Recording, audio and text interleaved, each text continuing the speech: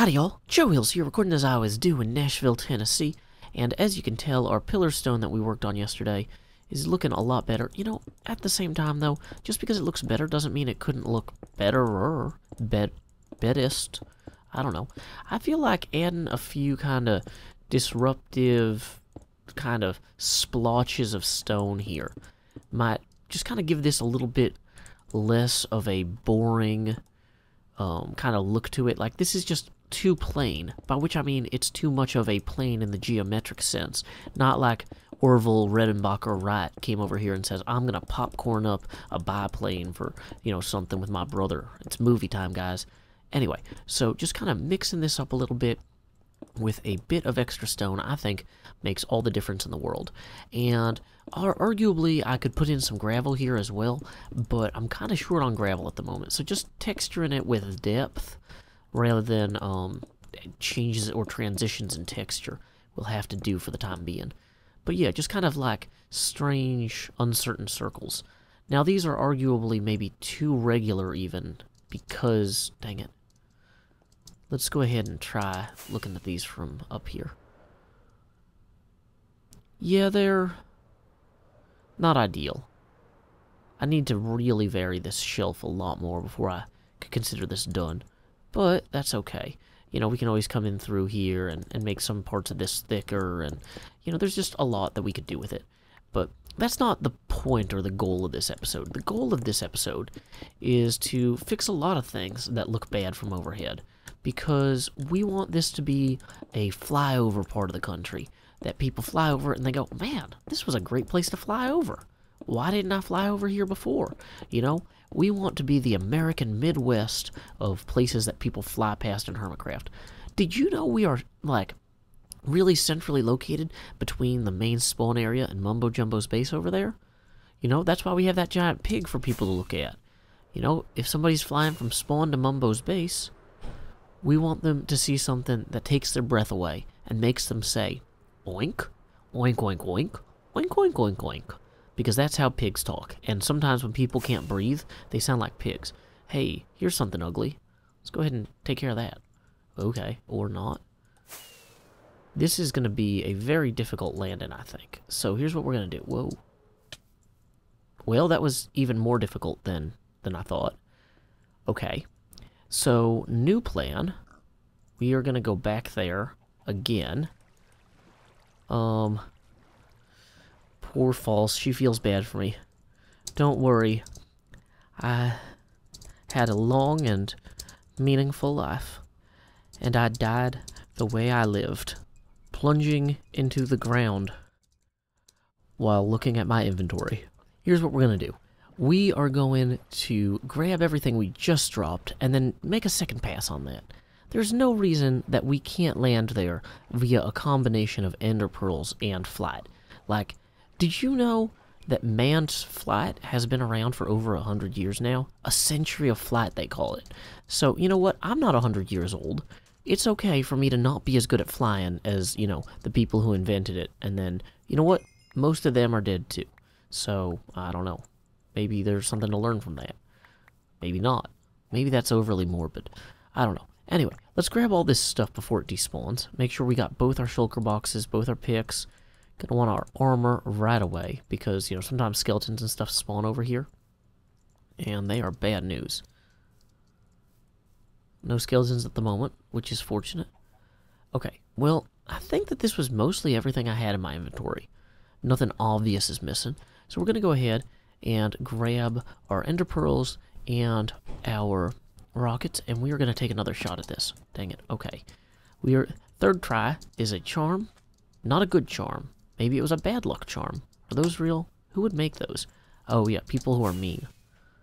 So, here's what we're going to do. We're going to come up here, then we're going to throw the ender pearl. Nope. Wrong. Okay. That almost worked. This is the sort of thing that, like, I feel like I should be able to do relatively easily. No. Dang it. Okay. Well, what if I just throw it on top of there from here? Am I high enough up that that's... Well, no. Okay. I feel like we're pretty close on this. maybe if I just kind of tweak the ender pearl a little bit like that. Nope. Okay.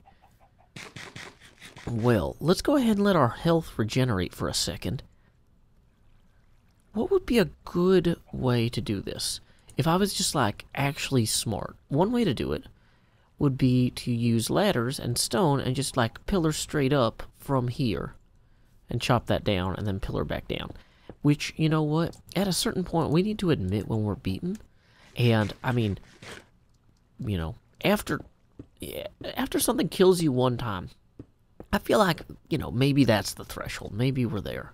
So we're just going to come up here, like so, and then we'll just hit that until it's all gone. Bye-bye. And then, whoops, oh, dang it, I want the silk touch pick. There we are. No sense having to recast that stone. Now, arguably, I should take down this tree as well, but I don't have a good axe with me at the moment. And we can always say it was hit by lightning or something. That's fine.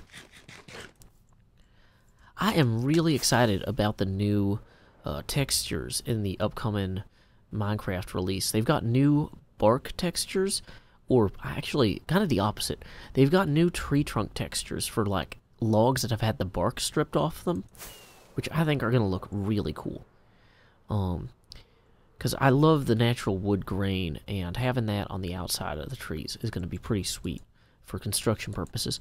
I've actually got that whole little village back over there that I want to still need to build. Can't see it right now, but I was thinking, like, that is the inspiration I needed to really get that done, is finally having this new type of log. Although, I'm not sure when Hermitcraft is going to switch to the new snapshots.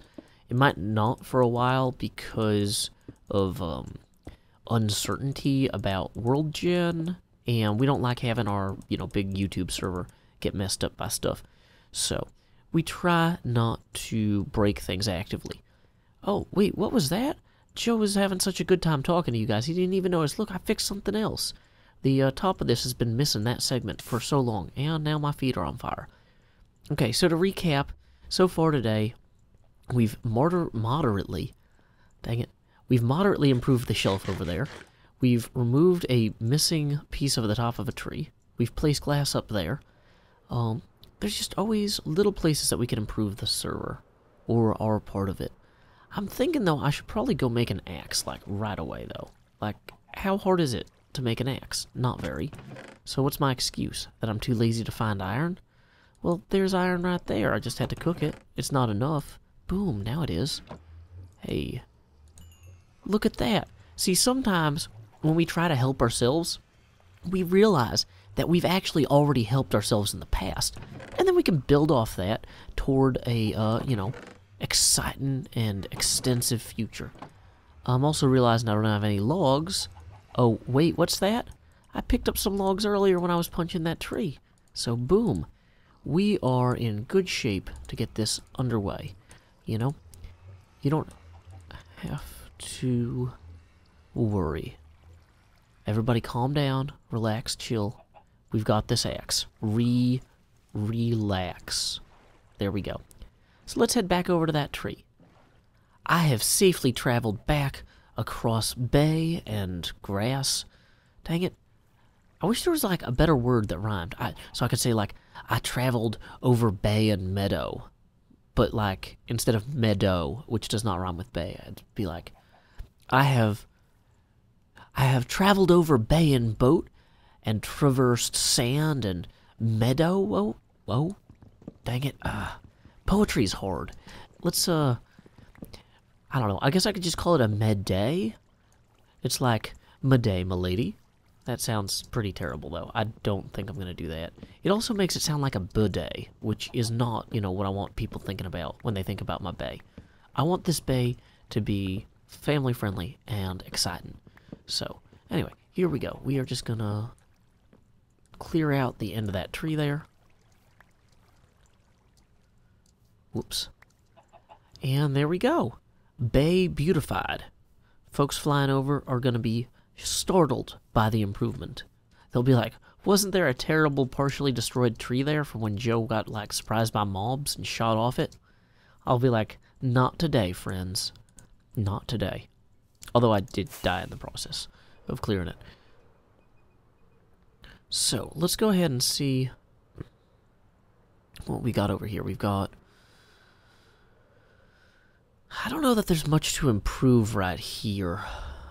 This gate here could use a little something.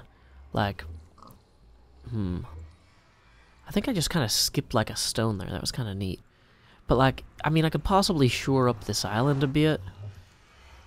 That might be a project for another day. If you guys have thoughts on how I could shore up this little entrance, like, to the theater, ideally what I should do is have, like, a whole, like, movie theater concession stand thing, and extra boats, and a dock.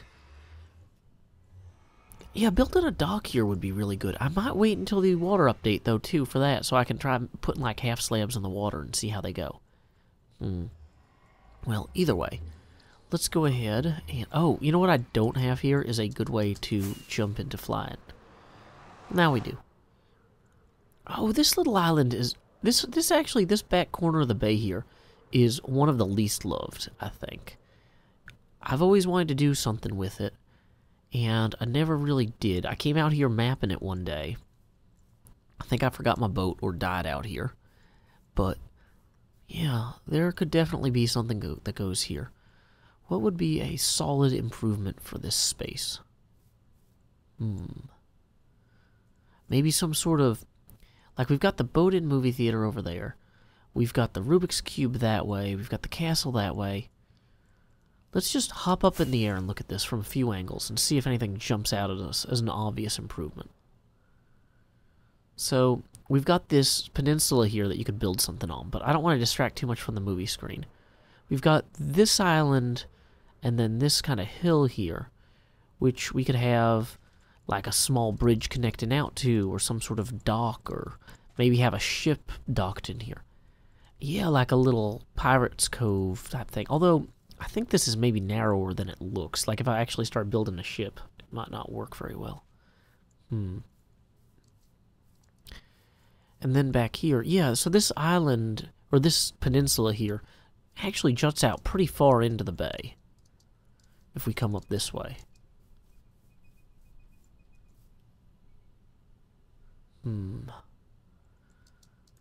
Maybe we could do something with that. Like, actually, having like a lighthouse there. Although, really, you'd probably have a lighthouse more at like the entrance to the bay. So, like a lighthouse, the obvious location for it would be right here. This would be where your lighthouse goes. Which I am pretty happy with how this little entrance did turn out, so... Anyway. Let's see. I'm going to go ahead and think about a few more things that we could fix up. Time skip. One thing I was looking at the entrance of our bay here is that, you know, I've still got this island here that I started wiping out, but never quite got to. And it's not as immediately obvious from the air as some of the other flaws or errors. You know, air is a great word because it's like what we breathe, but it's also our mistakes.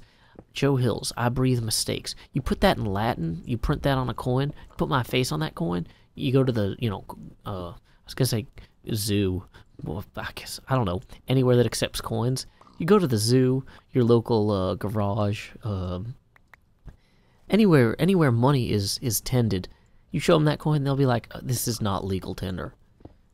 You clearly should be paying us in, like, local currency, not stupid Joe Hill's face money. Actually, I'd be really impressed if you gave somebody a coin with my face on it and they, like, knew who it was. So, just a side note. I never expect anyone to actually know who I am. Like, even people I've met a few times, like, I'm just, like, if they're like, a big deal in some way. Like, somebody who makes a webcomic that I like, or a YouTube series that I like, or something.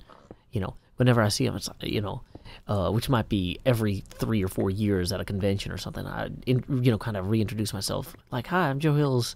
You know, good to see you again. I don't know. I think it's not good, but I'm also, like, I don't want it to be awkward, like, I assume they remember me, because sometimes, you know, you go a few years without seeing somebody and you look different. I don't know. But yeah, don't make money with my face on it. Actually, that might be considered forgery by your government. So yeah, you probably just want to steer clear on the whole. Man, I really need to get some night vision potions or something. So while we're on the subject of errors and failure, you know, I was talking to one of the folks on my Patreon Discord about creating a daily habit of creativity. And I'm not going to say I failed at that conversation. That's not the lead in here. I think I did okay. But basically, you know, if you want to get good at something, it helps if you practice it every day. And so, like, making videos or drawing or photography or whatever, if you can create a habit where you are not dependent on other people to complete some sort of task every day, then you can go a lot further than if you have a habit that is kind of more dependent on other people. Now, I'm not saying, like, oh, you should never work with other people, but, like, if you are just saying, how can I grow as an artist in some way?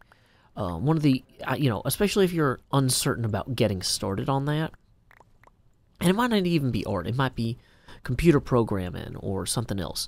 Like, I would really recommend picking something that you can do under your own power every day, where you can't blame somebody else for screwing it up. Like, if I said, every day me and my friends are going to make a 3-person video where we jump rope and sing a song that I wrote that's funny. Well, then what if I can't get all of my friends there every day? Then, you know, realistically things come up. Maybe this jump rope video thing is more fun for me than for other people, you know, whatever. So my goal of, like, saying I'm going to make a video every day where I write a funny song and I edit it and it's great. That'll be good practice for writing, for editing, and I get to see my friends. Well, the fact that you've made it dependent on other people means that, like, if one of the friends backs out, then you're just like, well, I don't have anything to work on today. And that's not ideal if your primary goal is to self-educate and to develop a habit of persistent creativity. You know, like I said, it's great to work with other people. You should do it. But if creating something with other people is the goal, then obviously you have to work with other people. But if self-improvement is the goal, you want to avoid creating situations where other people can be the excuse for you to not work on it. And, you know, that's back to the failure element. You know, you might literally just not be able to work on whatever the thing is if the other people don't show up. And then what now? You know, you're already off your schedule of doing something every day. So, just something to think about, you know, like writing or photography or something like that. You know, you want to pick the path of least resistance when you're trying to cultivate a new habit of creativity, because it's so easy to say, like, oh, this is inconvenient in some way, I'll come back to it or whatever, and then just to never do that, you know? So, if you find things that have as few external factors as possible, and other people isn't necessarily just collaborators, it might be, like if you said, I want to get better at programming, so I want to jump straight into Minecraft modding. I want to modify servers. Well, Minecraft modding is actually a lot harder than other types of programming in some ways, because there's no public API for Java Minecraft. And so, basically, the people who make Minecraft don't make it easy to mod. So instead of just focusing on programming fundamentals, you end up having to navigate a whole bunch of extra elements here that maybe you'd be better prepared to deal with if you worked on programming on your own first. You know, kind of, if you think about taking challenges and trying to stagger them, so instead of dealing with all the difficulty at once, you overcome one set of difficulties and then you queue up the next one. So you could say, okay, I want to make Minecraft mods. So I'm going to start learning the fundamentals of programming in the same language that Minecraft is made in. Then, after I do that, I'll start getting involved with the Minecraft modding community and seeing how they accomplish similar things with the more difficult tool set. Because dealing with obfuscated code from a third party like Minecraft is very challenging. You don't want to necessarily just jump in on that. I mean, and if that is your dream, though, you know, you might be more persistent at these things than I am. And so I don't want to, like, say, oh, never do this. But, like, think about it. Make an informed, intentional choice when you are working on how you want to spend your self-cultivation time. So let's go ahead, and we are actually making some pretty good progress on cutting into this thing. And unlike cutting down that tree, this is not, like, almost killing us every minute, which is wonderful. So we're just going to keep hewing away at this for a few minutes. Time skip. Alright, we are making a ton of progress here. Look at this. Look at how much this shelf is, like, so much more obvious than all that down there. Like, let's get in our boat here, and just look at how this approach is different. I left part of it up for demonstration purposes, just so you can see how much we have improved our approach here. So you look at that, those blocks, clearly shallow, clearly not a shipping lane. That's what we're trying to communicate, shipping lane. This, much better on this side. Yeah, I'm pretty happy with that. But anyway, I'm about out of time for the day, so I am gonna go. But until next time, y'all, this is Joe Hills from Nashville, Tennessee. Keep adventuring.